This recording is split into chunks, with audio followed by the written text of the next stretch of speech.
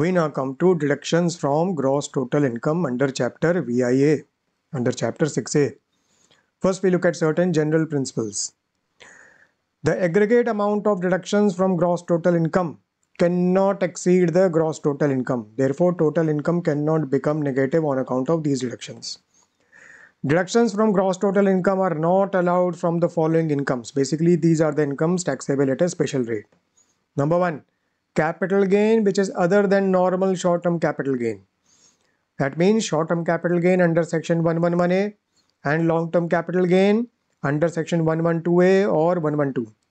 111A taxable at 15%, 112A 10%, 112 20%.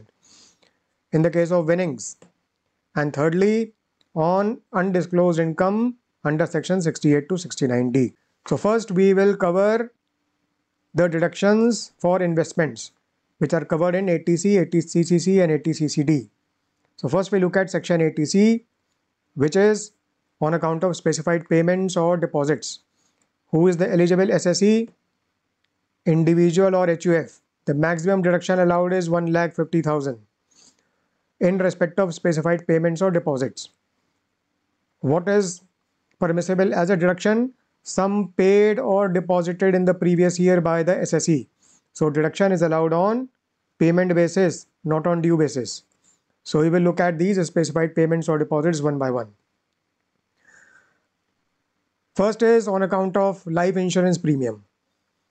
The insurance should be on the life of either self or spouse or the child in the case of individual, or member of HUF in the case of an HUF assessee. Now deduction is allowed up to a specified percentage of sum assured. Up to a specified percentage of sum assured. Date of issue of policy.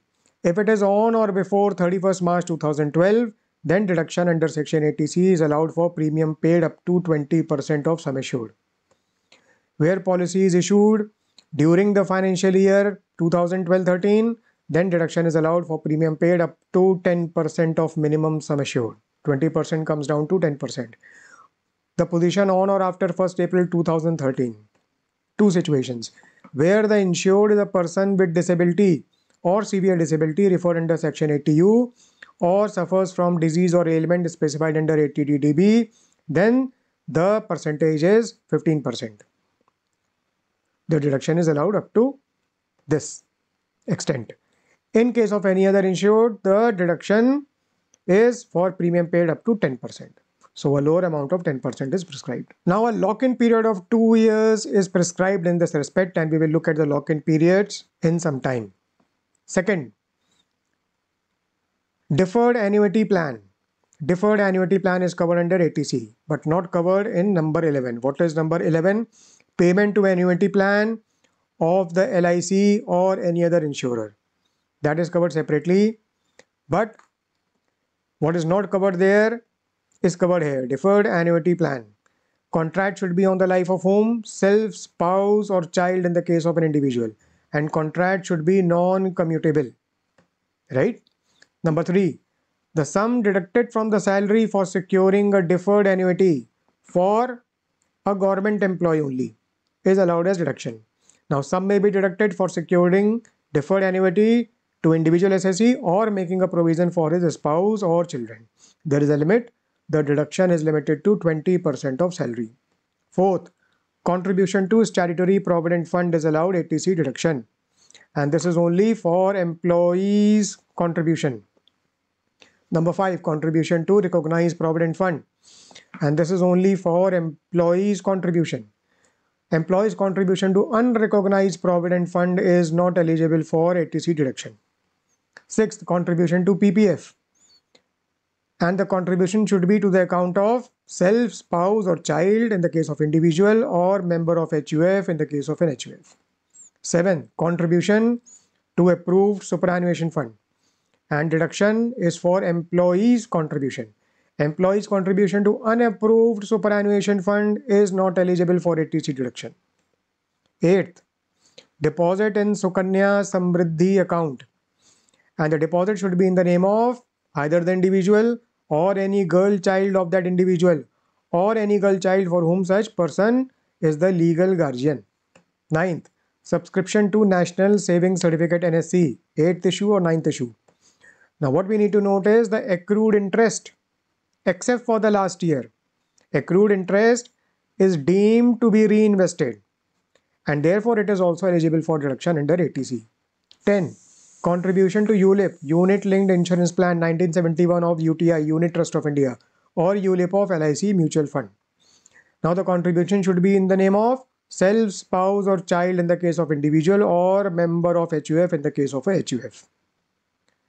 As far as ULIP of LIC Mutual Fund is concerned, it should be notified and a lock-in period of 5 years has been prescribed. We will look at this shortly. Number 11, payment to annuity plan of the LIC or any other insurer, and the annuity plan should be notified. 12, subscription to units of a mutual fund or UTI, the scheme should be notified. 13, contribution to pension fund of a mutual fund or UTI, the pension fund should be notified. What we need to note is pension fund of LIC or any other insurer is covered where? Under section 80 CCC.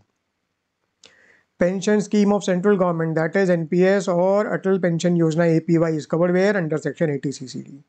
80C covers what? Pension fund of a mutual fund or UTI. Number 14, subscription to National Housing Bank Tax Saving Term Deposit Scheme 2008. Number 15, subscription to deposit scheme of a housing authority or housing finance public sector company, and the scheme should be notified. Number 16 covers tuition fees, and tuition fees should be paid to what? To any university, college, school or other educational institution situated within India, not outside India. It should be for the purpose of full-time education, not part-time education. Of what? There is a limit of any 2 children of the SSC, not beyond 2 children. Deduction is not available for what? For development fees, donation or similar payment. Number 17. If certain specified payments are made for what? For purchase or construction, not for any other purpose. Of what? Of residential house, not for a non-residential house. And the condition is that income from such house property should be taxable under the head IHP, and therefore it includes a self-occupied property as well. What are the specified payments? 1. Payment under a scheme of any development authority, housing board, etc. 2. Payment to a company or cooperative society of which the SSC is a shareholder or member towards the cost of the house property allotted to him. Right? So payment of installments in cases 1 and 2. 3. Repayment of amount that has been borrowed from whom? From either the government or bank or life insurance corporation, national housing bank, housing finance company, etc. So that repayment of principal is covered here. 4. Stamp duty, registration fee and other expenses for what? For transfer of house property in the name of the SSC is covered. There are certain payments which are not deductible under section 80C. 1. Admission fee, cost of share and initial deposit for what? For becoming a shareholder of a company or member of a cooperative society. Number 2. Cost of any addition, alteration, renovation or repair of house property is not deductible under 80C.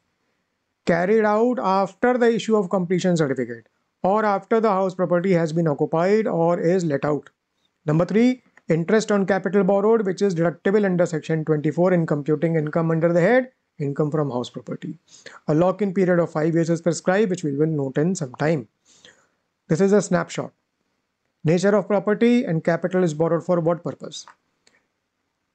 Whether the property is residential or non-residential and capital is borrowed for purchase, construction, repair, renewal or reconstruction, interest is deductible under section 24B in computing income under the head IHP. But 80C deduction is available only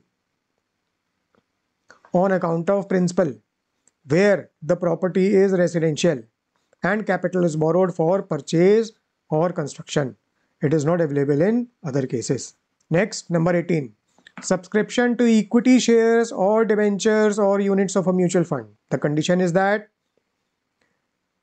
the subscription should be made in an eligible and approved issue of capital by a public company or a public financial institution, and a lock-in period of 3 years has been prescribed for what? For shares and debentures.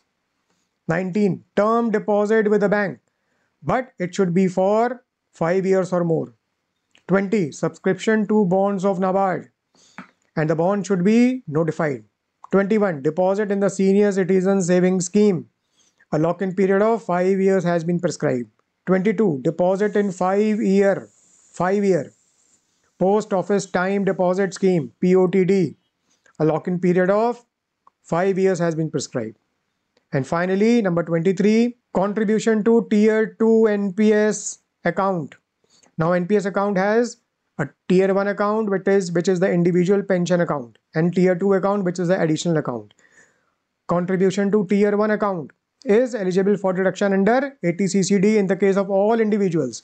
But 80C covers contribution to Tier 2 NPS account. But the 80C is available only when such contribution is by a central government employee, not any other employee. And the contribution should be for a fixed period of 3 years or more.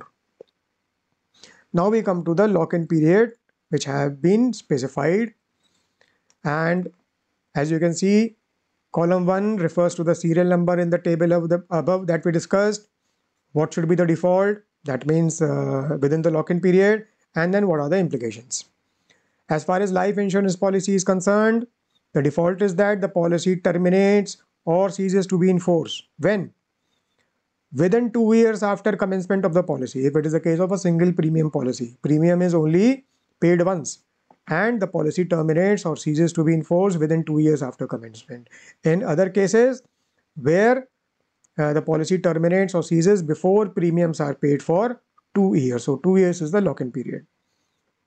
Number 10 of the table was a case of ULIP 1971 of the UTI or notified ULIP of LIC mutual fund. In that case, what is the default? ULIP terminates or ceases before contributions are paid for 5 years. So 5 years lock-in period. Number 17 was purchase or construction of residential house property, specified payments made. What is the default? The property is transferred before the expiry of 5 years from the end of the financial year in which possession is obtained. So 5 years is the lock-in period. In these cases, what are the implications? In the current year, no deduction is allowed under section 80C for the sum paid in the current previous year. So in the current previous year, no deduction is allowed under section 80C. But what about the deduction under section 80C which have been allowed in the preceding previous years? So the aggregate of deductions under section 80C which have been allowed for preceding previous years is deemed to be the income of the current previous year, and therefore it becomes taxable in the current previous year. So that means 80C deduction allowed earlier is effectively reversed or clawed back. In the case of equity shares or debentures, which we noted above, where subscription is made in an eligible and approved issue of capital, in that case, there is this lock-in period of 3 years. Where shares or debentures are transferred within 3 years from the date of acquisition, then the deduction under section 80C, which was allowed in the preceding previous years, is reversed, it is clawed back. Finally, in the case of senior citizen savings scheme or 5-year post office time deposit scheme, what is the default? The amount, and this includes the interest accrued, that amount is withdrawn before expiry of 5 years from the date of deposit. What happens? The amount so withdrawn is deemed to be the income of previous year of withdrawal, and therefore it becomes taxable. Now in this situation, what we need to notice that as far as the principal withdrawn is concerned, it is taxable, it becomes liable to tax. But there is an exception where it is received on death. Where it is received on death, the amount is withdrawn, it is not taxable.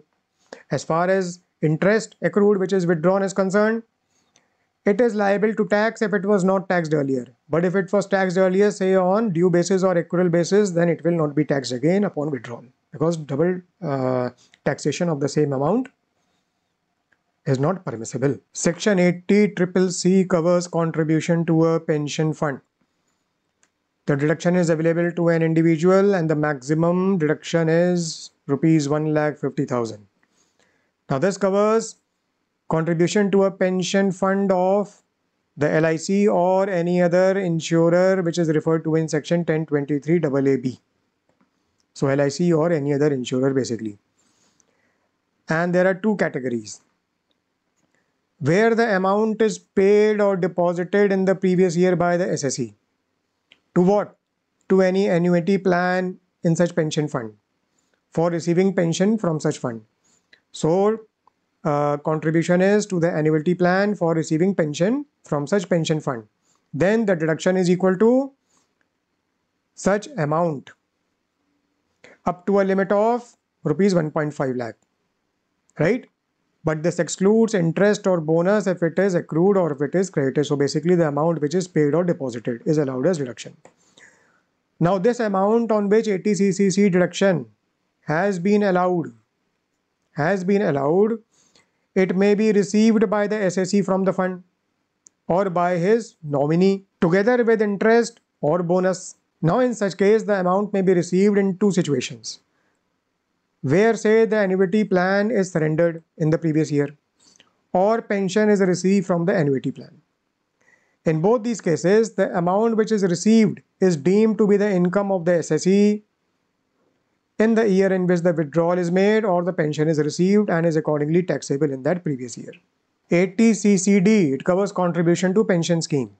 Which pension scheme? The new pension scheme NPS or Atal Pension Yojana APY. Deduction is allowed to an individual and maximum deduction is of a specified percentage of salary or gross total income. 80CCD covers amount paid or deposited in the previous year in the account of the SSE under the notified pension scheme, where the SSE is employed by an employer. That means in the case of an employee and in any other case. In the case of an employee, the contribution may be made by the employer as well as the employee. Both are eligible for deduction under 80CCD. As far as employer's contribution is concerned, it is first included in the income under the head salaries and then 80CCD deduction is allowed. And there is a limit to such deduction. What is the limit?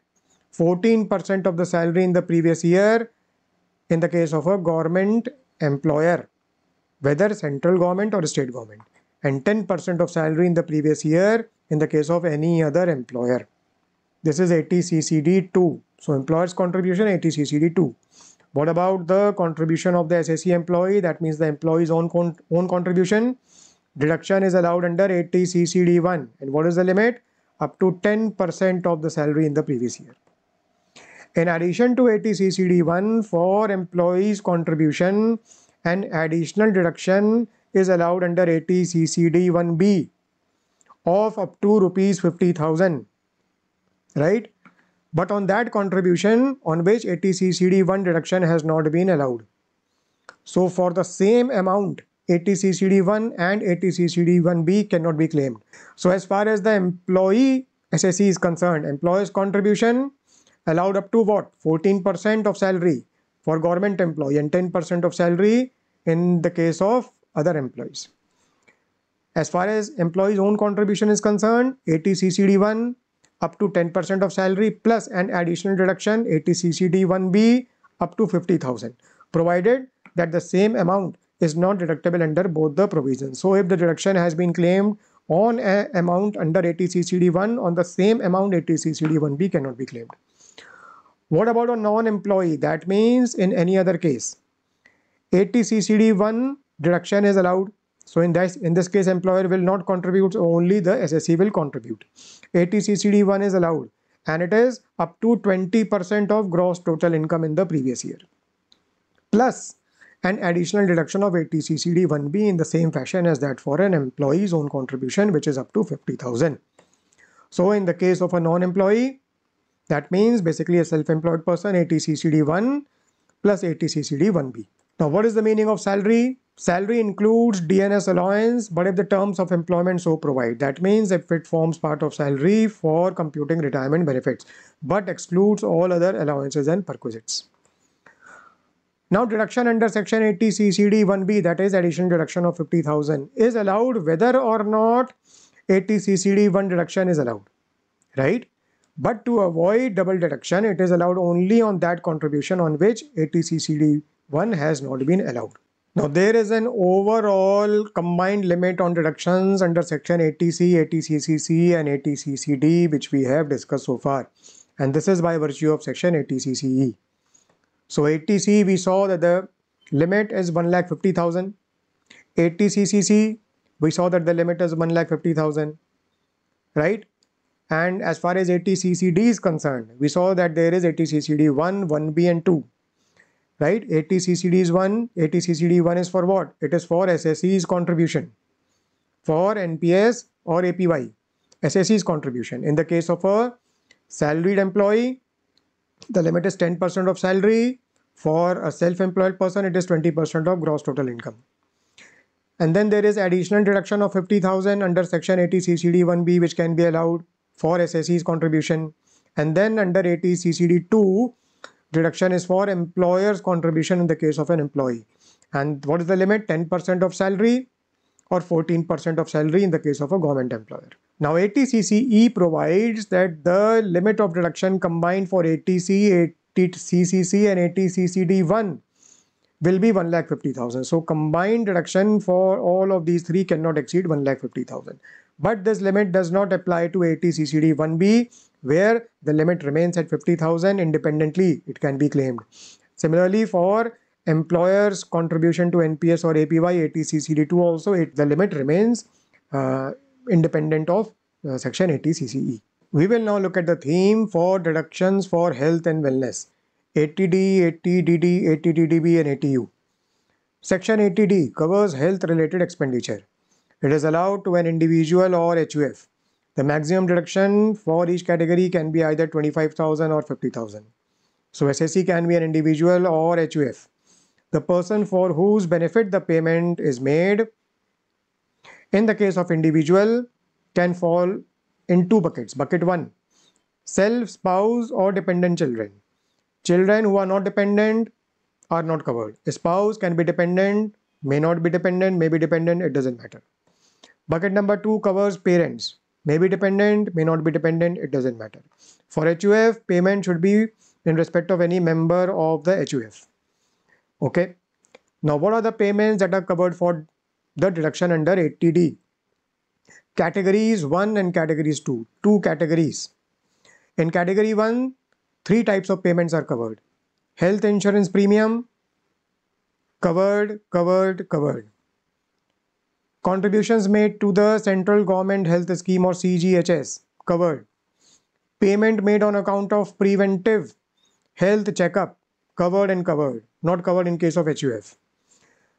So we figure out the amounts of these 3 payments under category 1 and then we aggregate, and what is the limit of deduction in respect of this category 1? For bucket 1, for individual, bucket 1, self, spouse and dependent children, the overall limit is 25,000. Similar for parents. Okay, so 25,000 for bucket 1 and 25,000 for bucket 2. But if the health insurance premium is paid for a person who is a senior citizen, right? For a senior citizen, then an additional deduction of 25,000 is allowed both in case of bucket 1 as well as bucket 2. So similar is the position for HUF. The general limit of deduction for category 1 for HUF is 25,000, but in case health insurance premium is paid for a senior citizen, additional 25,000 is allowed. So 25,000 is the maximum cap of deduction for category 1, but in case of a health insurance premium for senior citizen, the overall limit rises to 50,000. Now we come to category 2. Category 2 covers medical expenditure which is incurred on the health of a senior citizen, right? So in the case of individual, for each of the 2 buckets where the person is a senior citizen and the condition is that health insurance premium has not been paid. So health insurance premium has not been paid. That means the medical expenditure is incurred because health insurance premium has not been paid, so deduction is allowed on account of medical expenditure, and the person should be a senior citizen. In that case, such expenditure is also covered. And the limit of deduction for this category 2 is 50,000. Why 50,000? Because the person is a senior citizen. Now we aggregate the eligible deduction under both categories 1 and 2. Both categories 1 and 2 in respect of individual bucket 1, individual bucket 2, and if HUF is concerned, for the members of the HUF. The overall limit of deduction for 1 plus 2, that means the combined deduction limit under section 80D In the case of individual, for bucket 1 is rupees 50,000. For individual, bucket 2, that is parents, is again 50,000. For HUF, it is 50,000. Who is a senior citizen? An individual who is a resident in India. Non-residents are not covered. Who is of the age of 60 years or more. When? At any time during the relevant previous year. Now, as far as preventive health checkup is concerned, there is an overall limit of deduction, and this is the sublimit for preventive health checkup, which is 5,000. And this applies combined for self, spouse, children and parents. The mode of payment, where it is a case of payment for preventive health checkup, it can be in any way.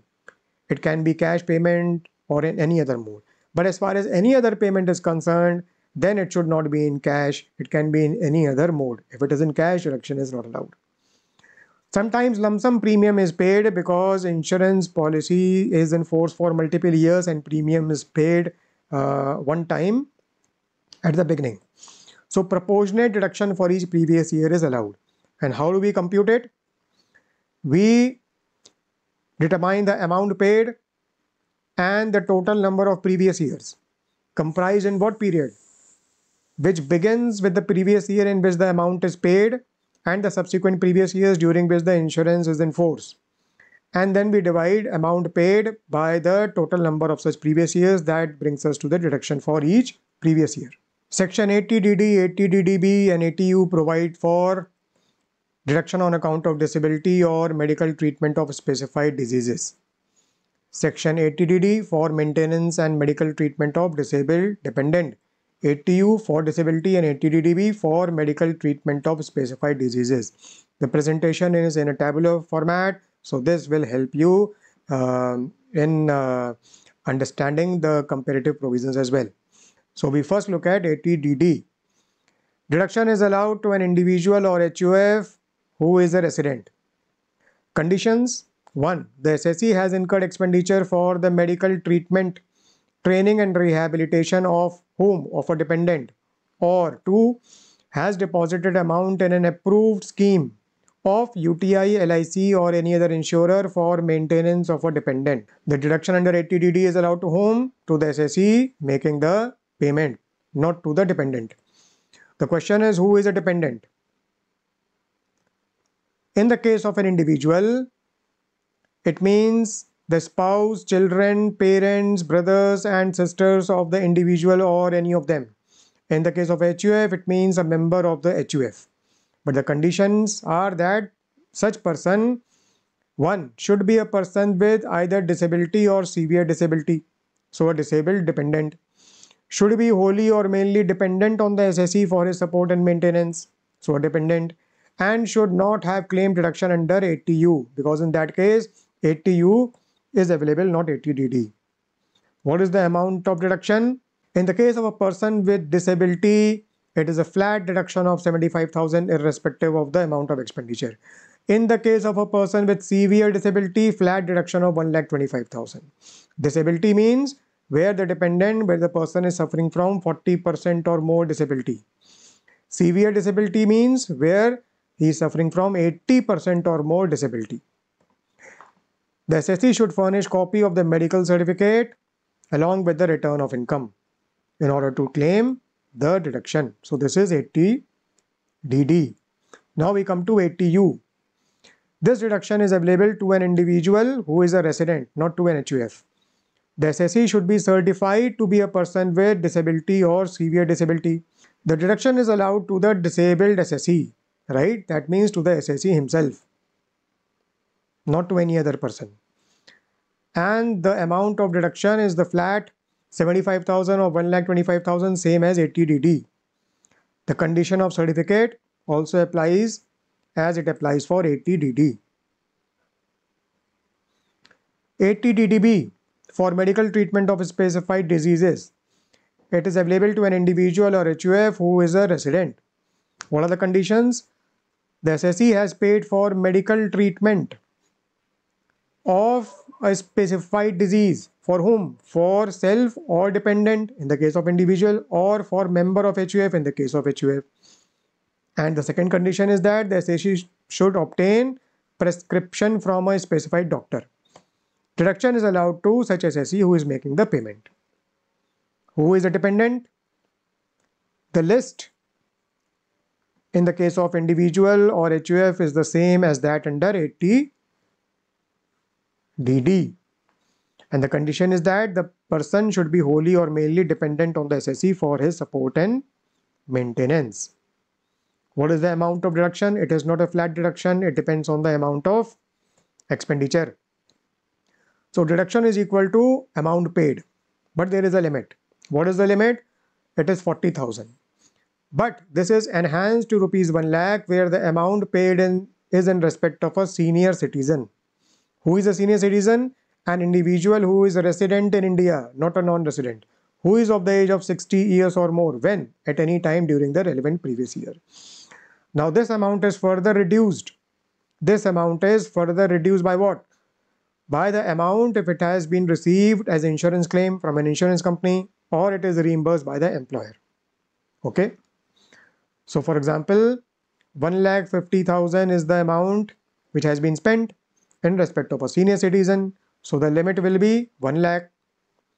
And say further, the insurance claim of say 40,000 has been received. So this 40,000 will be reduced further. So 60,000 will be the amount of deduction under 80 DDB. We will now move to deduction for interest on loan. 80E, 80EE, 80EA and 80EB. So loan is taken and interest. So deduction is allowed in respect of interest. 80E is for higher education, 80EE and 80EA is for residential house and 80EB is for electric vehicle. Tabular presentation to help you easily understand the comparative provisions as well. So we first look at 80E. It is allowed to an individual. The loan should be taken for pursuing higher education. Higher education. What is the meaning of higher education? It means any course of study after passing class 12th. After passing class 12th is higher education.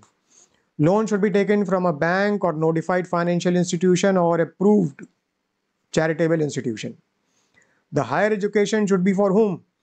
For either self or spouse or children, or a student for whom the assessee is the legal guardian.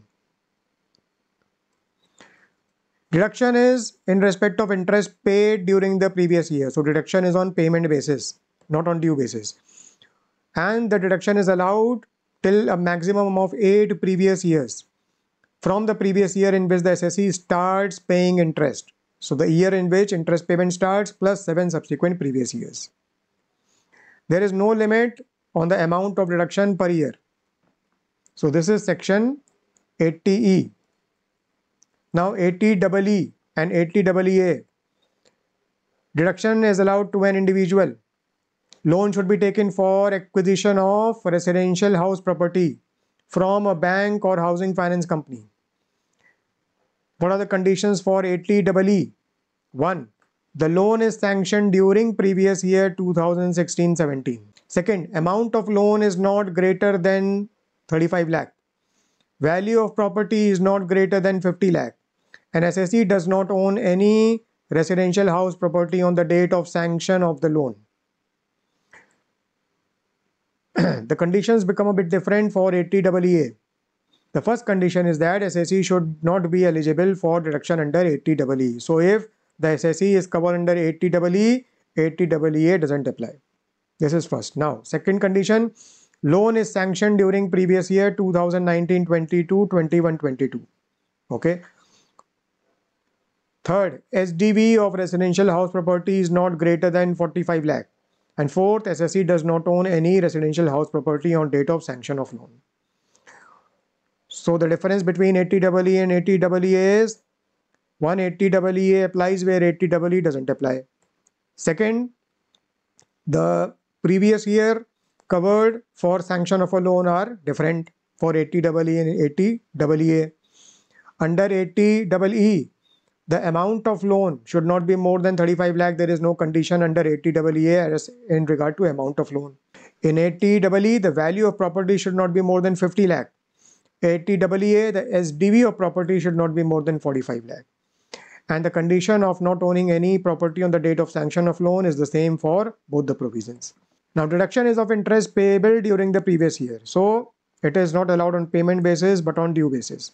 And there is no limit on the duration. As against 8 years for 80E, there is no limit on the duration for 80EE and 80EA.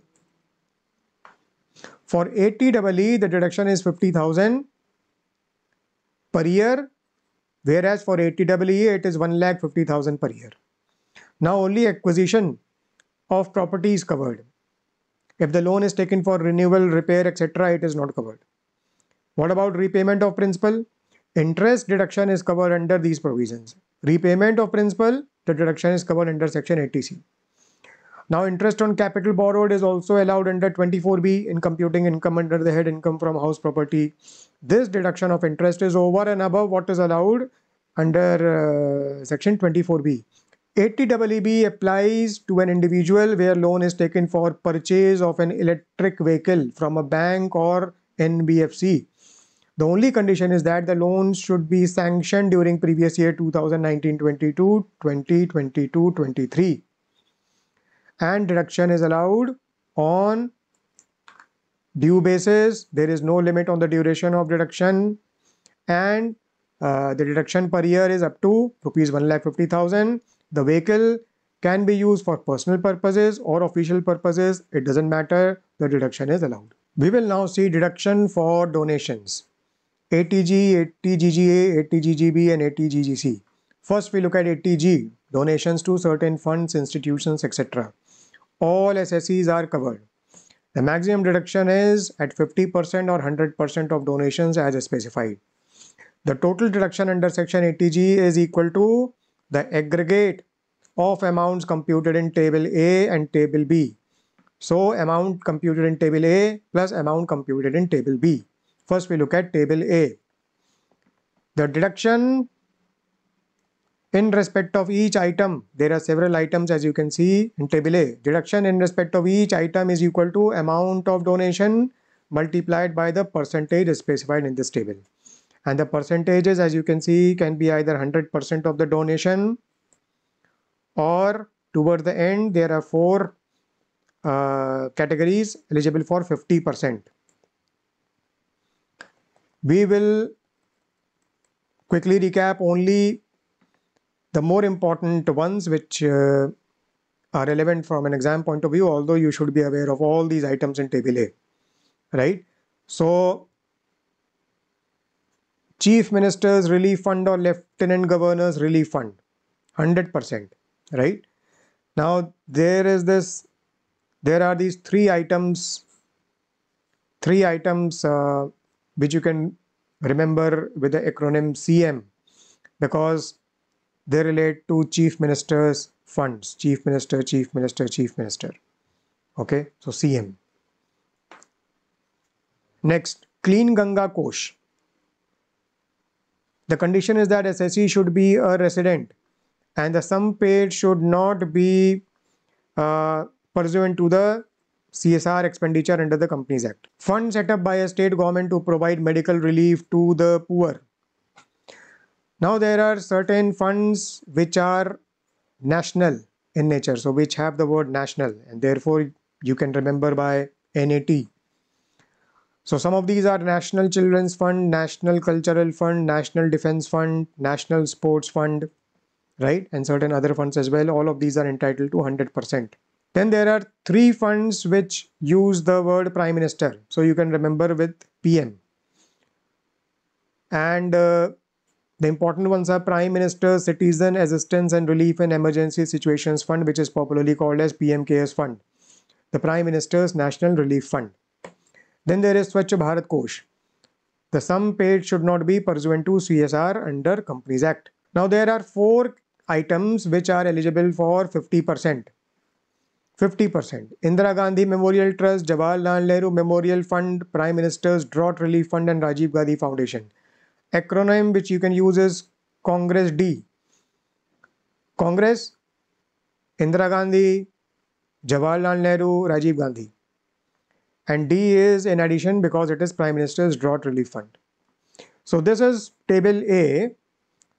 So you need to compute the amount of donation into the specified percentage for each item and aggregate that, and that becomes the aggregate for table A. Now we move to table B. Deduction in respect of each item is equal to amount of donation multiplied by percentage specified in the table. There are two items, 100% and the rest are 50%.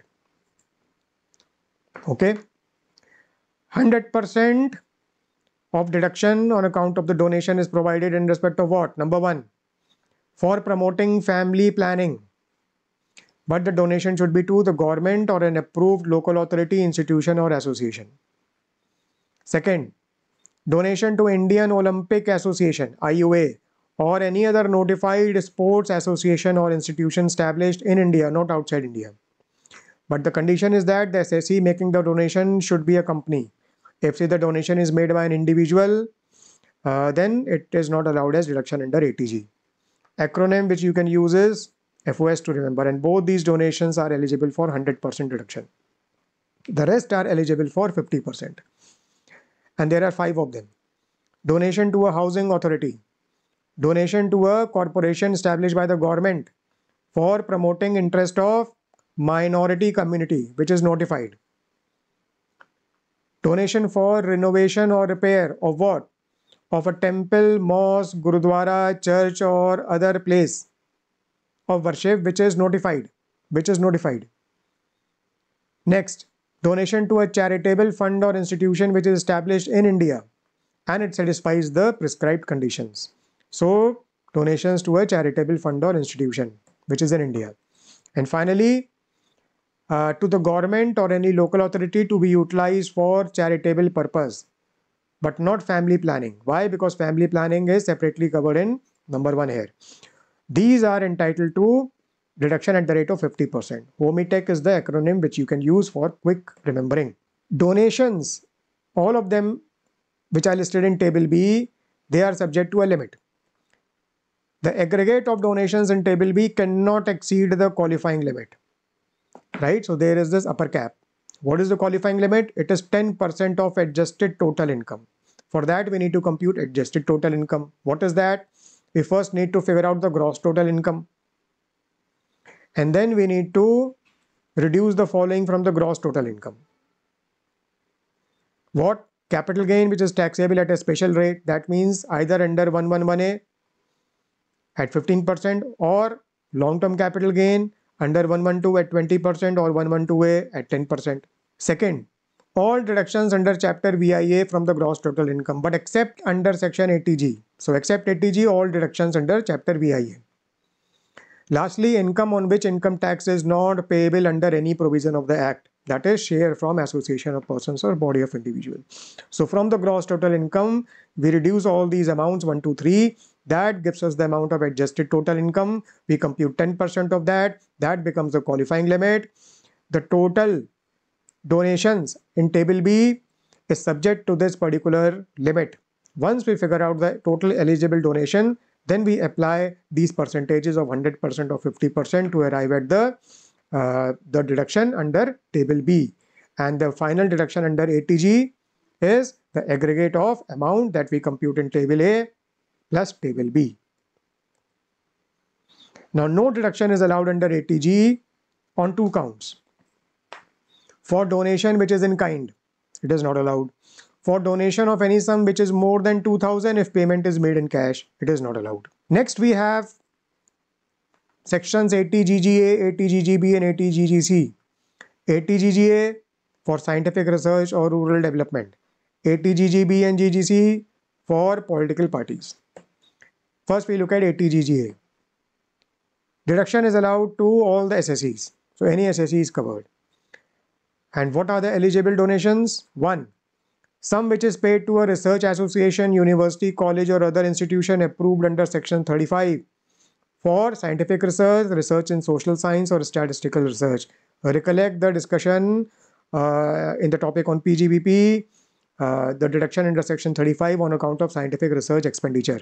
Second, sum paid to Rural Development Fund, National Urban Poverty Eradication Fund or association or institution engaged in rural development approved or notified under section 35 CCA. Recollect 35 CCA in the topic on PGBP. Both 35 and 35 CCA are deductions which are allowed in computing PGBP income. Therefore, if the gross total income includes business income, then deduction can be claimed under 35 and 35 CCA. And therefore, the condition to claim deduction under Section 80 GGA is what? Gross total income should not include income taxable under the head PGBP. Right? SSE having PGBP income can claim deduction under 35 or 35 CCA. Any sum which is exceeding rupees 2000 should not be paid in cash, otherwise deduction will not be allowed. Deduction is equal to 100% of specified donation and there is no limit to the amount of deduction. Both 80GGB and 80GGC apply in respect of any sum contributed to a political party or an electoral trust. 80GGB applies only to an Indian company, but 80GGC applies to any person except local authority or artificial juridical person. The condition is that contribution should not be in cash. Deduction is of 100% of such contribution and there is no limit to the amount of deduction. We have noted in discussing the topic on PGBP that expenditure on any advertisement in souvenir, brochure, tract, pamphlet or the like published by a political party is specifically disallowed under Section 37(2)(b). Deduction is not allowed in computing PGBP income in the case of all the SSEs. But what about deduction under Section 80GGB and 80GGC from the gross total income in respect of such expenditure on advertisement? In the case of 80GGB, that is in the case of an Indian company, this expenditure is covered. It is considered as a contribution and therefore an Indian company is allowed deduction from gross total income in respect of such expenditure. But this is not the case with 80GGC. Therefore, any SSE which is not an Indian company is not allowed deduction in respect of such expenditure on advertisement. Now we move to deduction for rent, and this is Section 80GG. An individual is eligible for deduction and the maximum deduction can be at the rate of 5,000 per month. 4 conditions need to be satisfied. 1. SSE should not have income in the nature of house rent allowance HRA from his employer. Why? Because in that case, income will be taxable under the head salaries and exemption from HRA can be claimed there. Second, he should incur expenditure on payment of rent in respect of accommodation occupied by him for own residence. If this is not satisfied, then 80GG deduction cannot be claimed. Third, at a place where the SSE ordinarily resides or performs duties or carries on business or profession, any residential accommodation should not be owned at such place. By whom? By either the SSE or his spouse or minor child, or the HUF if the SSE is a member of the HUF. Why? Because if you already have a residential house in such place, what are you paying rent for? So no 80GG. As far as any other place is concerned, any residential accommodation should not be owned by the SSE at such place. Which accommodation? The annual value of which is taken as nil by virtue of it being a self-occupied property. Self-occupied property, SOP, the NAV is taken as nil, so you cannot take the benefit of nil NAV as well as 80GG deduction. Fourth, SSE should file a declaration in the prescribed form. What is the amount of deduction? It is lower of 1, 2 or 3. 1. 5,000 per month. 2. Expenditure incurred on payment of rent minus 10% of adjusted total income. 3. 25% of adjusted total income.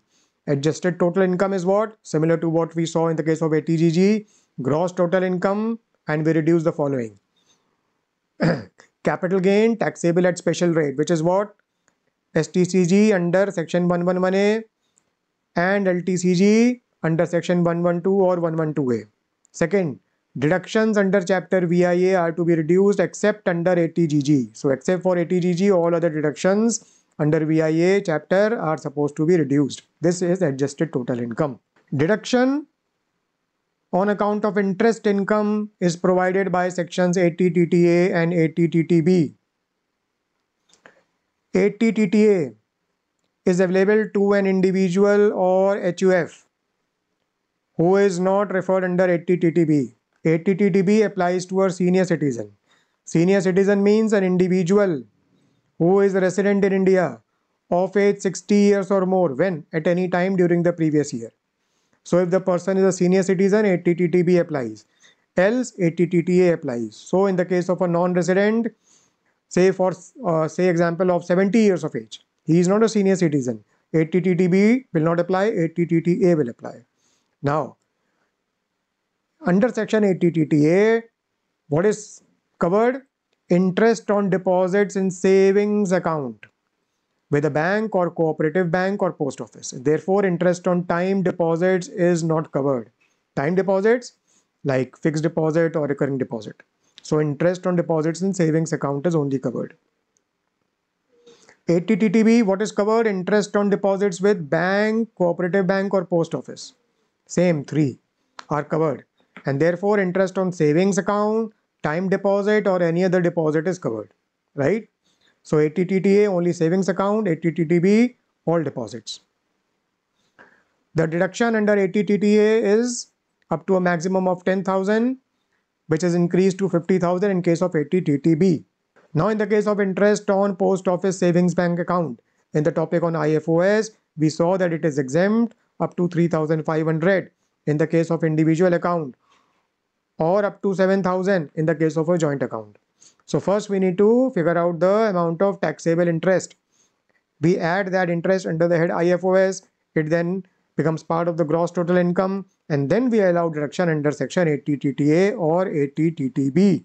For example, if interest on post office savings bank account, individual account is 13,500, after 3,500 exemption, we include 10,000 in the income under the head IFOS. Then we allow deduction from the gross total income, say under 80TTA or 80TTB of 10,000. Okay, this is how we allow the deduction. Now, as far as bank term deposit, which is more than 5 years or 5-year post office time deposit is concerned, we have seen in 80C that the deposit qualifies as deduction under section 80C. Okay, so deposit is under 80C and interest qualifies as deduction under section 80TTB, not 80TTA, because 80TTA applies only in case of interest on savings account. We will now look at deductions for certain other incomes, 80JJAA, 80QQB and 80RRB. Now there are certain points to keep in mind in respect of these deductions. 1. Deduction cannot exceed the income in respect of which the deduction is allowed, right? So these incomes will form part of gross total income, which will include other incomes as well, and the deductions will be allowed from the gross total income. But we need to keep in mind that the deduction under these sections cannot exceed the income in respect of which the deduction is allowed. Deduction is not allowed unless the assessee furnishes return of income on or before the due date under section 139(1), which is either 31st of July, 31st of October or 30th of November, and the assessee should make a claim for the deduction in such return of income. This is the condition. Now, as far as section 35AD is concerned, recollect the topic on PGBP, right? Tax incentive under section 35AD. Now, deduction with respect to income of a specified business under section 35AD can either be claimed here or under 35AD. Deduction in respect of income cannot be claimed under 35AD as well as under these provisions. So now we look at 80JJAA, employment of new employees, and there are 5 conditions to be satisfied. Gross total income should include profits and gains derived from business. So assessee should have PGBP income. Assessee should be liable to tax audit. Business should not be formed by splitting up or reconstruction of an existing business. Business should not be acquired by way of transfer or as a result of any business reorganization. And the assessee should furnish the report of an accountant before the specified date referred under 44AD, that is specified date in the context of tax audit report. So if these conditions are satisfied, deduction under 80JJAA is available. And what is the quantum of deduction? It is equal to 30% of additional employee cost which is incurred in the course of business in the previous year. 30% of additional employee cost. And deduction under section 80JJAA is allowed for 3 previous years, including the previous year in which the employment is provided. So deduction for 3 previous years and deduction for the previous year is 30% of additional employee cost. So the question is, what is additional employee cost? In the first year of a new business, additional employee cost is equal to what? The emoluments that are paid or payable to employees employed during that previous year, because all the employees employed in that previous year will be new employees, right? So emoluments paid or payable to the employees employed during that previous year is equal to additional employee cost. But in case of an existing business, that means a running business, additional employee cost is nil. So in effect, the deduction will not be provided. In which cases? 1. Where there is no increase in the number of employees as compared to the total number of employees as on 31st March of the preceding year, right? So in effect, there should be a net increase in the number of employees during the previous year. So if on 31st March of the preceding year, that means at the end of the preceding year, the number of employees are 100 and 10 employees resigned during the year, but 15 employees joined during the year. So there is the net increase of 5. There is a net increase of 5. But if say no employee joins, that means there is no increase. There is no increase in the number of employees compared to 31st March of the preceding year. In that case, 80 JJAA deduction will not be allowed. Second, where emoluments are paid otherwise than by a specified mode. A specified mode is something that we have been referring to in the various provisions in this video. For example, if the emoluments are paid in cash, the deduction will not be allowed because that is not a specified mode. In both these cases, additional employee cost will be nil. If these negative conditions are not hit, then additional employee cost is the total emoluments paid or payable to whom? To the additional employees employed during the previous year. So if there were 100 employees at the beginning of the year, that is on 31st March of the preceding year, 10 employees resign and 30 new employees join. Okay, so 20 is the number of additional employees. Emoluments paid to these additional employees will be the additional employee cost. How to determine who is an additional employee? So two conditions need to be satisfied. Additional employee means an employee who has been employed during the previous year and whose employment has the effect of increasing the total number of employees employed by the employer as on 31st March of the preceding year. So if on 31st March of the preceding year, 100 employees were there, 10 resigned during the year, but 30 joined, so 20, okay? So the effect of employment of 20 employees is that the number of employees increases as compared to that on 31st March of the preceding year. So 20 are the number of additional employees. These are the additional employees. However, additional employee does not include the following employee in these 4 cases. 1, whose total emoluments are more than 25,000 per month. Highly paid employees are not included. 2, for whom the entire contribution is paid by the government under the employees pension scheme under the EPF Act. Third, an employee who is employed for less than 240 days during the previous year. Less than 240 days. Now, there is a benefit in respect of the business of manufacturing, not retail. Manufacturing of apparel, footwear, or leather products. In that case, 240 days benchmark threshold is reduced to 150 days. But if such employee remains employed for at least 240 or 150 days in the succeeding year, then he is deemed to have been employed not in the year of employment but in the succeeding year, and consequently deduction under 80 JJAA can be claimed from such succeeding year. And lastly, an employee who does not participate in the RPF is not considered as an additional employee. Finally, what do we mean by emoluments? So emoluments means sum which is paid or payable to an employee in lieu of his employment, but it does not include 2 things. 1, employer's contribution to any pension fund or provident fund or any other fund for the benefit of the employee under any law for the time being in force. Employer's contribution to the employee welfare fund. Second, any lump sum payment to an employee at the time of either termination of service or superannuation or voluntary retirement, such as What? Gratuity, severance pay, leave encashment, voluntary retrenchment benefits, commutation of pension, etc.